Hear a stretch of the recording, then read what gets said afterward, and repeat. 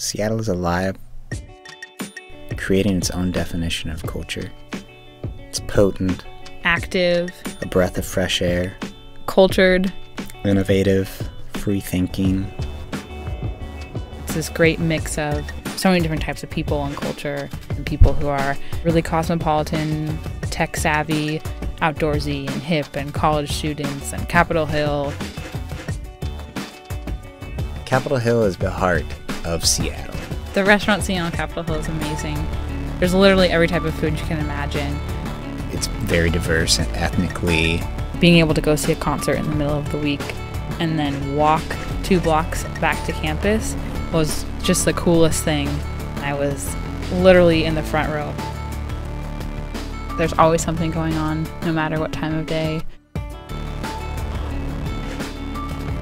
Seattle's soccer culture is wild. That die hard.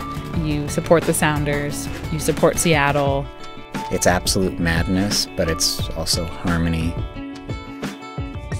Walking along the waterfront from Pike Place to Olympic Sculpture Park and seeing the sculptures and the sunshine, and there's this little beach, sitting out on the rocks and watching ferries go in and seeing the sound. I love it. The Ballard Locks are fantastic. The sunsets right over a drawbridge that you can watch as the water levels rise. Seattle is chock full of amazing parks.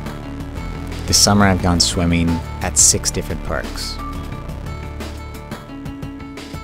Bainbridge Island and the Olympics, Mount Rainier, and the Cascades are all just so close, and it's part of that feeling that you can escape at any time.